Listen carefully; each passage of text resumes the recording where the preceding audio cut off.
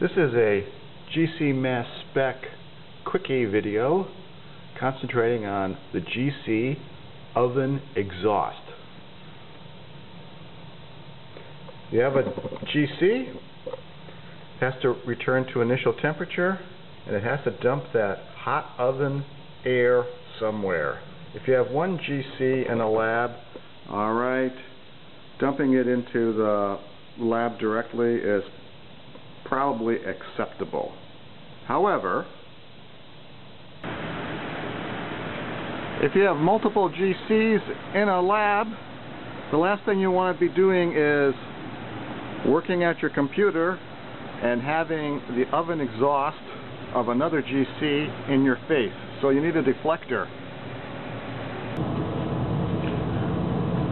6-inch elbow, 6-inch to 4-inch adapter, 4-inch flexible elbow going into 6-inch to 4-inch adapter for the building ductwork. You want to have a air gap, open split, however you want to name the system, so that you don't have any suction on the oven. The purpose is to dump the heat out of the ovens, but not into the room in which you are in.